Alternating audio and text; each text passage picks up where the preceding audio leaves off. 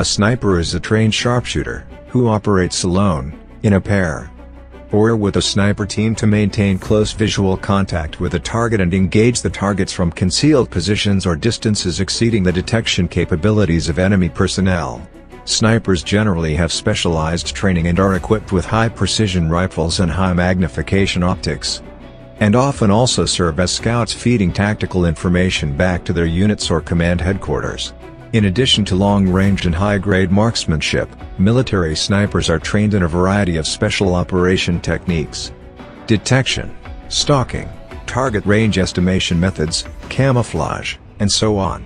Some notable military snipers in history are Simo Häyhä, a Finnish sniper during the 1939-40 Winter War known as the White Death. He is credited with 259 confirmed kills by sniper rifle and an equal number of kills by a submachine gun during the war. In total, he killed between 505 and 542 soldiers. Ivan Sidorenko, a Soviet sniper credited with over 500 kills during the Second World War. Fyodor Dyachenko, Soviet sniper during World War II, credited with as many as 425 kills and awarded with the Hero of the Soviet Union. Matthias Hetzenauer, an Austrian sniper on the Eastern Front during World War II who was credited with 345 kills between 1943 and 1945. Lyudmila Pavlychenko, the most successful female sniper during World War II. She served in the Soviet Army and had 309 confirmed kills. Vasily Zaitsev, a Soviet sniper who fought at the Battle of Stalingrad. Zaitsev is credited with 242 kills. Zhang Tavang, a Chinese sniper who fought in the Korean War with 214 confirmed kills over 32 days.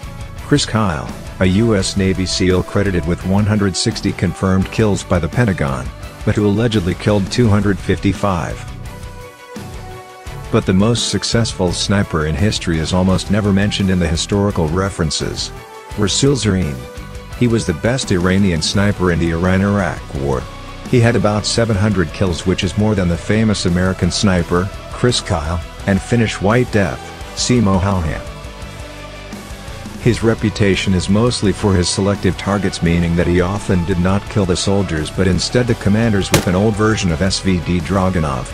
And also, Zarrin fought for his country and killed the soldiers and high-rank military commanders who were his enemy but didn't kill civilians and children as Kyle did. He was also called a single battalion and was Iraq's most wanted hunt. He was finally killed by the shrapnel of a bomb during Operation Khyber. Thank you for watching. And don't forget to subscribe to our channel.